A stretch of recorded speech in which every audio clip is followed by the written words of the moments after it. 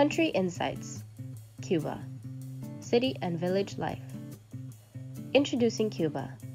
The Republic of Cuba is made up of Cuba, the Island of Youth, and more than 1,600 islets and cays.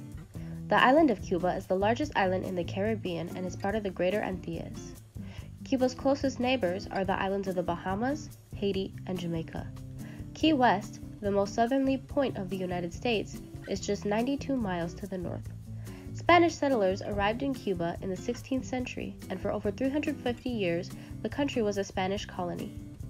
Cuba became independent in 1902, breaking away from Spain to govern itself. In 1959, after a revolution, the dictator, Fulgencio Bastilla, was overthrown. The revolutionaries were led by Fidel Castro, known as El Comandante. After the revolution, Cuba became a communist state, with help from the communist-controlled USSR. Fidel Castro seized all the US-owned businesses and put them under the control of the government.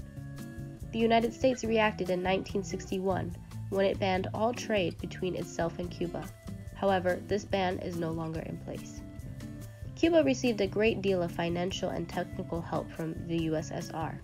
However, this help stopped after the collapse of the USSR communist government in 1989. Cuba also lost its main trading partner because it used to swap sugar for oil and machinery from the USSR.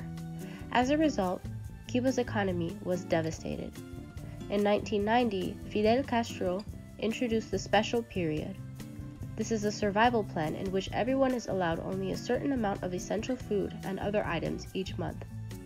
Every family has a ration book, in which their purchases are recorded. The Special Period has meant great hardship for Cubans.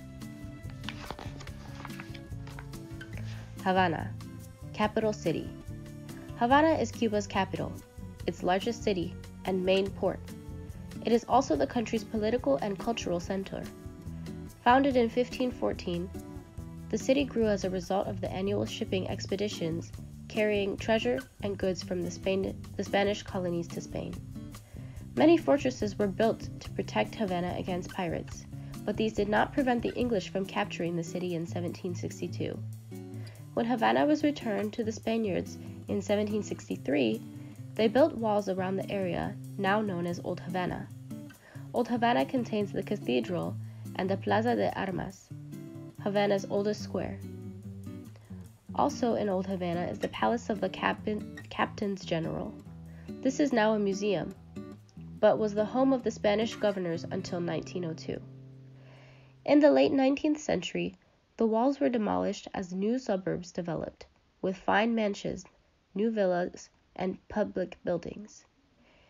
Early in the 20th century, Havana became popular as a city where people came for vacations and to gamble. Many American businesses invested large sums of money in hotels, nightclubs, and casinos. Since the revolution, however, Havana has been neglected. There is no money for new buildings or maintenance, and many fine mansions are now in a state of decay.